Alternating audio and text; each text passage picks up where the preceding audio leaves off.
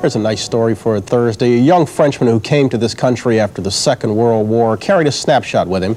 It was a photo we first saw here on Today last year, and which led to this morning's entry in Bob Dotson's pursuit of the American dream. Watch this one.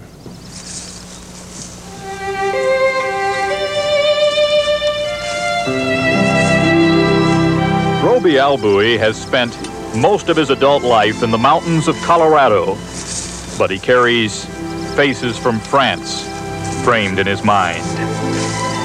The fellas he passed on to freedom during World War II. They were the down crew of an American bomber. He was with the French resistance. They never knew each other's names.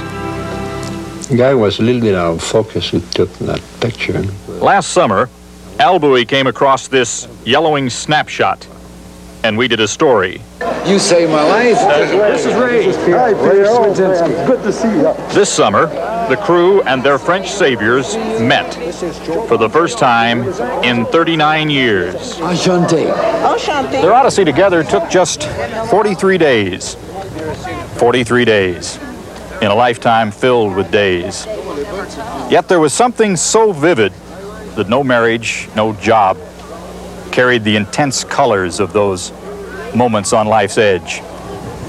Most who fought harder to forget.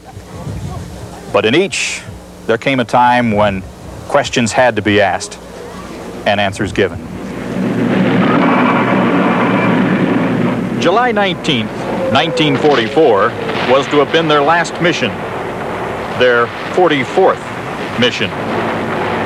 They were known as the Hard Luck Crew, but photographer Mike Bismarck requested this flight because somehow this crew always came home. Over Munich, their big B-24 was riddled with flak. They edged their way through the Alps, looking for Switzerland.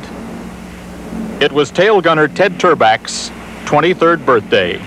And you're making all kind of promises.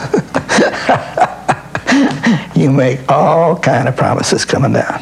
My parachute had opened up in the plane while I was still in the plane. When I saw him, all he had was a handful of white silk in his arms like this, cradled in his arms like that.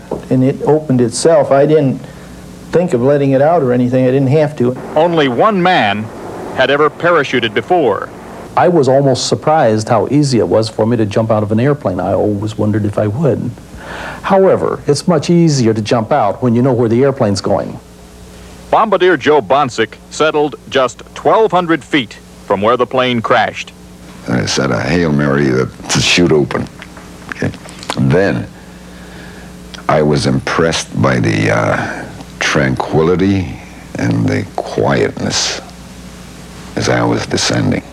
They landed halfway between two German garrisons in occupied France. A farmer led Paul Peterson to safety.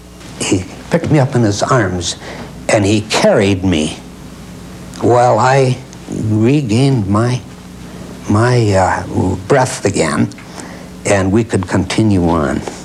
Pilot Ken Sorgenfree had smashed his face. Ray Swazinski twisted an ankle, but the rest were unharmed. The Nazis tortured a young French doctor to find their whereabouts. And he refused, and he was tortured to death. The war changed for them when they stepped out of that plane. You see the results of war, and it was devastating. Instead of going to Switzerland, they stayed and helped wounded French soldiers escape. The rescued became rescuers. Mutilated. They were just mutilated. That we descended on. So we were stretcher bearers. We carried them piggyback, which any way we could to stay ahead. The Americans were guided by a remarkable Frenchman named Noel Monod. He took these pictures when he wasn't ducking bullets. And suddenly I heard ting, ting. Those machine gun bullets would hit those cliffs and pieces of rock hit the back of my, come down from the backside on me. They hid the seriously wounded behind some boulders and climbed higher. the Germans were chasing us up the mountain where we stayed on the glacier up on in the snow. Monod was stung by the pain his friends below could no longer feel. After the battle, he asked the crew to climb back across a glacier by moonlight to save them. One man they could not bring back. We made a place for him in the rocks, and it was really like digging a grave. Then we lowered him there. We packed a little snow so that he could lick something. His lips were parched. He had a high temperature. And Paul Peterson, who was now minister, we were all around. The moon just came out at that time. It was really quite a setup.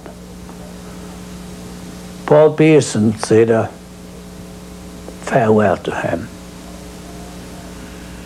Then he said to me that he wanted to be alone with me for a second.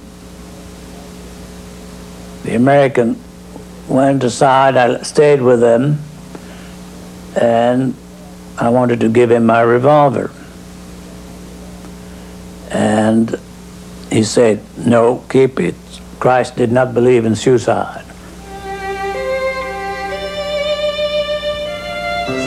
If we stay here any longer, we may never get up. They have all lived long enough now to joke about things that once were breaking their hearts. Because without each other, they may not have grown old at all. Here we are. For today, Bob Dotson, NBC News, Bismarck, North Dakota.